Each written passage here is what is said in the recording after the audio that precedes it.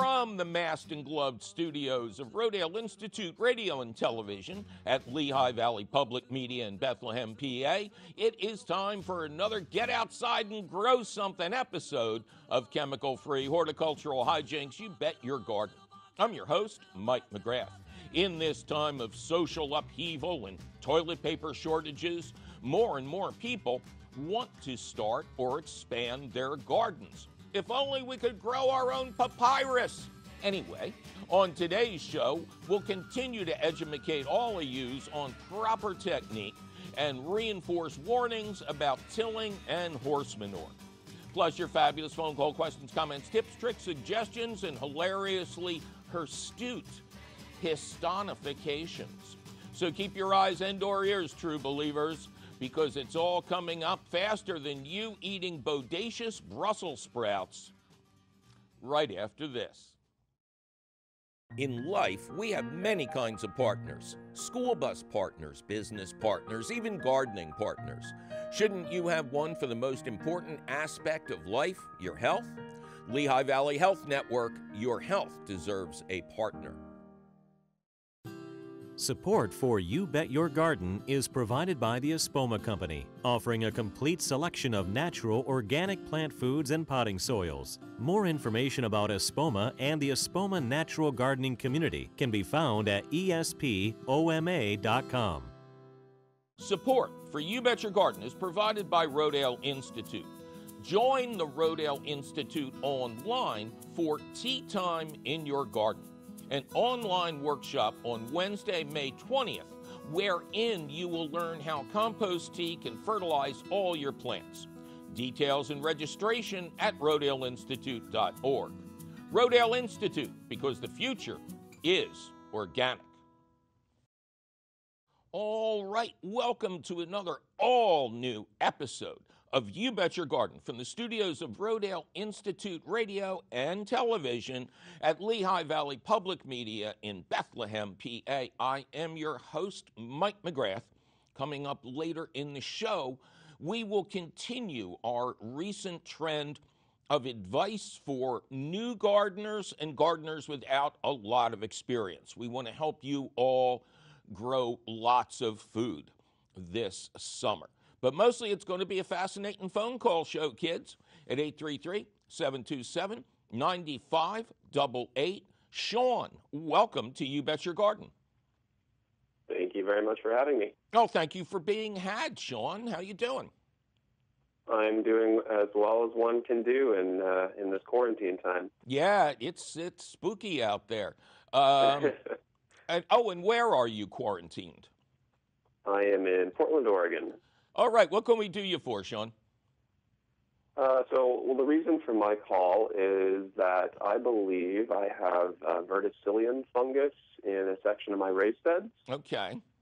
Had several things planted in the area that just didn't really do too well. I'm kind of an amateur, but just from the symptoms of the plants that I was seeing, they started to wilt from the bottom. Right. And they all eventually ended up dying. Mm-hmm.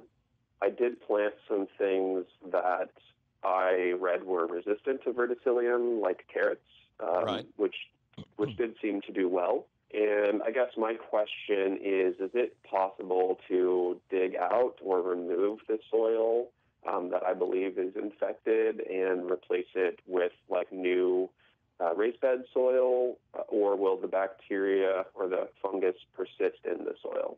Tell me what your raised beds are filled with. Well, I moved into this house a couple of years ago, and some of the beds they just had soil in them already. Right. So those ones, I'm not entirely sure what the makeup is, except for that I add a layer of compost to the top and just lightly fork it in each year. So that's what I know is in there. Otherwise, I'm not entirely sure of the soil makeup. Okay. Have you been growing tomatoes in the beds? I didn't grow tomatoes, but I grew another nightshade. I grew eggplant in there. And what happened to the eggplant? It just didn't really grow too well in that area.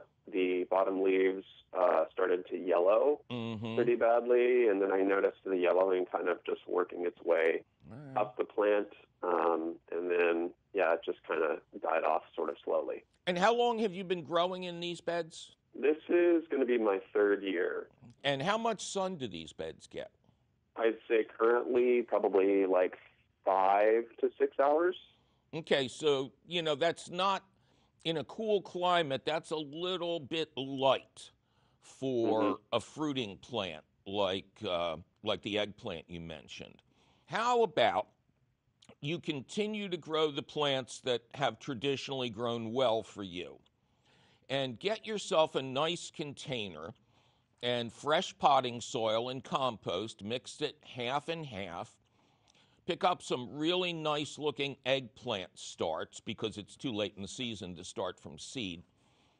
And try growing eggplant in containers. Huge advantages here because, the plants are not that large. So I would say even a 12-inch pot would be totally acceptable. And get a couple of different varieties. Do you like the classic black eggplant or do you like the Asian neon-colored varieties? Either is really fine, yeah. Well, I would grow a variety, maybe 3 or 4 different types, and see what happens because those pots will be verticillium free. And I think maybe the issue is to give them a little more sunlight. 6 to 8 hours a day is what we're talking about. And maybe some more heat. Are you familiar with floating row covers? Yeah. I could give that a shot. Yeah, if you just got, a floating row cover and, picked a sunny spot on your property, it could be on a driveway, it could be on a lawn, and line these pots up next to each other and cover them with a lightweight Remay. Remay is the big brand name for floating row covers. And floating row covers come in either lightweight or heavyweight. I would pick the lightweight, and then during the day, that's going to concentrate the heat around the the eggplant, because they do love high heat, man. They do love it, and it'll keep any flea beetles off them. And that'll be diagnostic. If the rest of your garden does well according to your climate, I wouldn't worry about it. I would just keep track of where you plant your tomatoes and make sure you rotate them every 2 to 3 years. But otherwise, what you said is correct. The only way to get it out of your soil is to empty your beds and refill them completely, which doesn't sound like a lot of fun to me. I could do that. Thank you. All right. My pleasure. Thank you. You take care and be safe out there. Number to call, 833-727-9588. Dale, welcome to You Bet Your Garden. Thank you, Mike. Oh, thank you, Dale. How you doing, man? I'm doing pretty well. I've learned much from you, Mike. Oh, okay. Well, thank you. Where are you, sir? I'm in Eugene, Oregon. Okay. What can we do for you, sir? I have a landscape garden, Mike. I've been at this for quite a while. And basically, I would call it my backbone plant in this garden is a Mahonia repens. This is a shrub, an evergreen shrub. It gets to about 3 feet tall. It's shade tolerant, and it allows me to create little backgrounds in my garden. And I have more than 20 of these plants. Right. And beginning this winter, I began to notice a fungus infection in a few of them. And then as spring has come along, 80% of these plants now have a serious fungus infection. Talk to me about the symptoms. All right. Well, we get discoloration on the leaves, kind of a little bit of a hint of reddish darkness. Right. Then it progresses to what I would call black spot. Okay. And then now what I did was, when I saw this happening, I stripped all of those infected leaves off of the plant. Okay. And now the new growth is coming in, and it is affected on most of the plants, and it's a kind of a crinkled leaf, occasional little blackness on a stem, and I would say thwarted growth. And it's just kind of amazing how 95% of it is all in this one species. The symptoms you describe could be a disease. Now, but I imagine you've researched this to learn the big problems with the Mahonia. Well, the one I did research fungal disease, and the closest thing I found was something with a huge name called something like Cylindra cladium. Okay. I used to go out with her sister. Yeah. Cynthia Cladium. Yeah. But you know what I want? Well, I'm going to make some suggestions. What I want you to do is go to the website of the Colorado Extension, Washington State Extension, any place that has the kind of conditions that you live in, and look up the plant. Do not try to diagnose it yourself. See what the plant is susceptible to.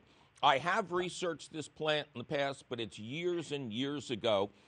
I think what you got is a form of leaf spot, overcrowding, lack of airflow.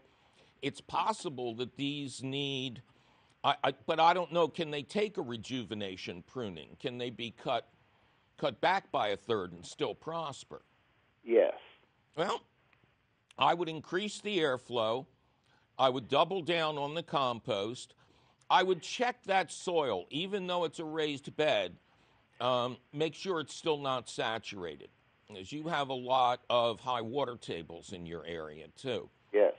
And then keep doing the Cornell spray. I like the Cornell spray. That's baking soda and oil, right?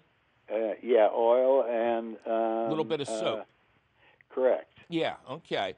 That's an excellent one. I would also, if that's working, maybe try a sulfur. No, sulfur? Copper. Copper, thank you. It's just a different element. Yeah, I would try a copper spray, or maybe even a Bordeaux mix, which is Bordeaux. Yeah, Bordeaux, like in France. Yeah. Bordeaux mix is copper and lime. It goes back untold centuries as a disease fighter. I see. Okay, great. Well, I will increase my use of that. Yeah, I think you solved your own problem, man. Thank you very much. All right, good luck to you, sir. Same to you. Bye-bye. Bye-bye. Number to call. Write it in chalk outside when you thank all the people bringing you your packages and your grocery and your newspaper. 833-727-9588. Jessica, welcome to You Bet Your Garden. Hi, Mike. Thanks. Well, thank you, Jess. How you doing? I'm doing just ducky. How are you, Mike? Oh, double ducky. And we've got Ducky in the studio, and he has a brand new mask on so you can see his eyes, and, social distancing from the robot. We're doing good here. Where is Jessica? I'm in Kennett Square, Pennsylvania. Mushroom soil capital of the world. All right, what can we do for Jessica in Kennett Square, which I should mention is also the home of the fabled Longwood Gardens? My question today, Mike, is about birdseed. Yes. I've heard you talk a lot about birdseed in the past and different things that are good for our birds, which is definitely what I'm interested in. So My question is about their castings or their shells that are left behind. That's an excellent question, because there's a very interesting answer that very few people are aware of. The higher quality bird seed, as you know, is the big black oil sunflower seeds. Right. Well, it turns out that the seeds in the shells are allelopathic. They actually stunt the growth of many other plants, just like the roots of black walnut trees do to tomatoes and many other plants. So the spillings underneath a bird feeder not only attract mice, rats, and voles, they put plant-damaging, naturally occurring chemicals into the soil. Is it important for me to get rid of them? Yes. But even more important, I would suggest you follow kind of the new rules of birding, which people don't want to do, but I think it's more important to do what's necessary for the birds than for some false sense of amusement. And it is your timing is so perfect. Thank you. Because we're now entering the period where birds are nesting, and pretty soon their young will be hatching out.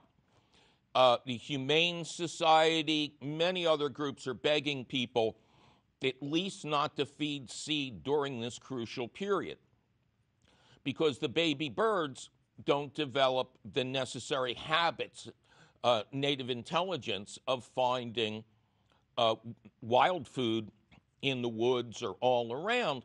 And obviously there's plenty of that food around, or we wouldn't have all these birds to begin with. They have no problem finding fresh food in the summer, but fresh water can become scarce. So having a bird bath or 8 and keeping their water nice and fresh and clean is something that'll make the birds happier and healthier than artificial food. Then, when we get to the cold weather, now's the time not to feed them with seed, but to feed them with suet cakes. Hang suet cakes all over your property. You will see more birds than you thought possible. Chickadees, the nut thatch, 6 or 8 different kinds of woodpeckers, house wrens. In the wintertime, the birds that stay, that don't migrate, they need good resources of protein and fat to get through the winter. And suet provides that. And, you know, a lot of fancy cakes of suet, they have like berries and nuts and stuff pressed into them. That's fine. But that really keeps the birds that you want around, because they're all meat-eating birds. Chickadees eat 2 to 3 times their own weight in insect pests every day. They have to, because you can see how much energy they're burning, and they have small bodies. Sure. So you feed them suet over the winter, and then as soon as the weather warms up, you take the suet feeders down. The birds are not going to leave. They've already taken up residence. They've already picked where they're going to put their nest. They've registered the kids in the local school district. They're going to just switch over from suet to eating your pest insects, including some of the worst, which are these insects that bore into trees and slowly destroy them. That's what woodpeckers and chickadees are specialists at. I love this idea. I'm going to work on these bird baths. I'm going to have plenty of things for them to eat in suet form, and try to get some woodpeckers and chickadees to the backyard. Very good. Very good. All right, good luck to you. Well, thanks so much, Mike. Yeah, you too. All right, bye-bye. All right, as promised, here it comes, the question of the week. More advice for gardeners in training. Harry in New Brunswick writes, my girlfriend and I are young gardeners in our 3rd season, expanding every year. We listen avidly to your show, do research, and ask family members who are longtime gardeners for advice. Now, some of our family's tactics are old school and do not align with some of yours, like tilling the soil and using manure. Now, we have 2 main questions. Numero uno. We did not have time last fall to do any mulch leaf compost, as winter came early and we were on the road a lot. We're musicians, and this year we won't be touring due to COVID-19. So we're wondering how to prepare our beds for this season. The soil has received 2 seasons worth of horse manure compost mixed with our native soil. Could you suggest ideas on how to prepare these beds, as our family has suggested to add nothing and till them, but I am reluctant. The beds are raised, but they are simply rounded, no frames, sort of like the French intensive method that you've spoken about on the show. Our aunt suggested this method when we first started. Okay, well, this question raised a lot more questions with me, so I asked how big the beds were and what they expected to grow. The answer: the beds are 4 by 6 and 4 by 8 and around 8 to 12 inches tall. There would be peppers, tomatoes, onions, lettuce, beets, peas, beans, herbs, broccoli, Brussels sprouts, zucchini, and carrots. We've also started a new bed this spring for corn and potatoes. Okay. The first thing you have to realize is that these are vastly different crops, timing-wise. Lettuce and peas will only do well in the spring. Now, lettuce will do just as well, maybe even better in the fall. But timing a fall crop of peas is beyond tricky, even for experienced gardeners. Broccoli and Brussels sprouts are also cool weather crops, but you can cut the main head off of your broccoli when it starts to get hot, and the plant will produce tasty side shoots in the fall. That's a great trick that I don't talk about often enough. Now, Brussels sprouts, I'm sorry, they're like escargot, proof that anything can taste good if you saturate it with enough butter and garlic. It's also a cool weather crop, but a weird one. It'll grow nicely in the spring and in the summer. But if harvested in the summer, those spooky little heads will have an off taste. I would sarcastically ask how anybody could tell, but then I'd get all you Brussels sprout lovers mad at me. Both of you. The answer is patience. Wait until after a few frosts in the fall, and the mustardy taste will resolve into a pleasant sweetness. Or so I'm told. And the plants are super frost hardy. Bend them to the ground and cover them with straw or shredded leaves when it gets really cold, and you can harvest them throughout the winter. Kind of the same with carrots. Harvest them young and small in the spring before the weather gets hot. Then sow another run for fall, waiting to pick them until after cold weather concentrates their sugars. Now, carrots should not be fed strong fertilizers, even natural ones like your horse manure, and should be grown in your loosest, lightest soil, not in any place where people have been walking on it. Same for beets, loose soil, and don't harvest in hot weather. As we always stress, fruiting crops like tomatoes and peppers do not do well with horse manure alone.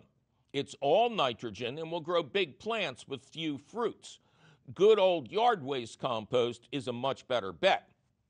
But you can mix fresh horse manure with shredded leaves in the fall and make great balanced compost for the following season. Now, about horse manure.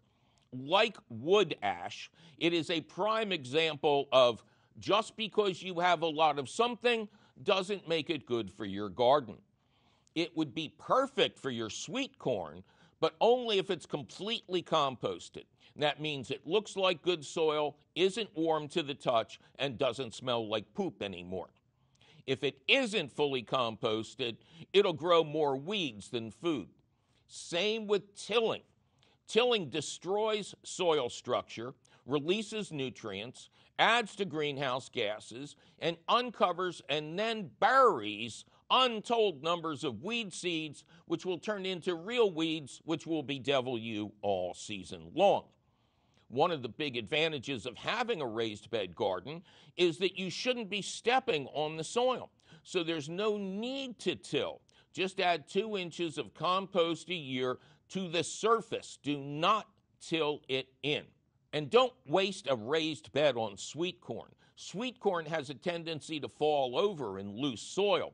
It is the perfect crop for flat earth.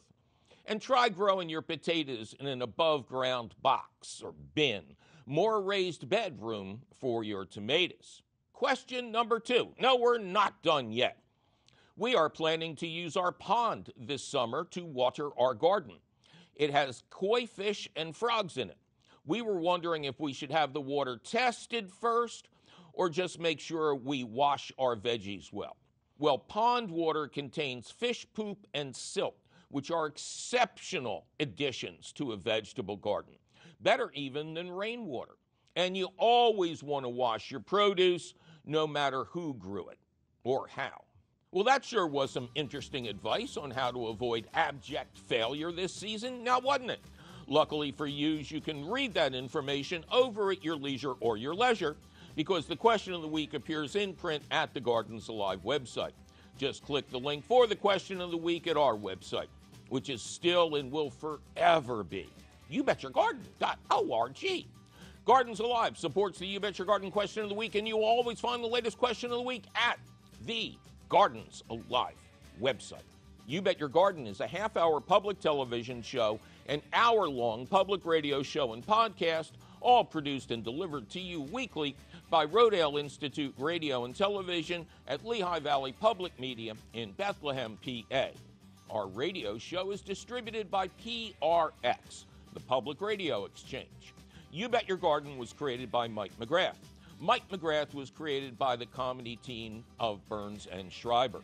Yikes, my producer is threatening to force feed me Brussels sprouts if I don't get out of this studio.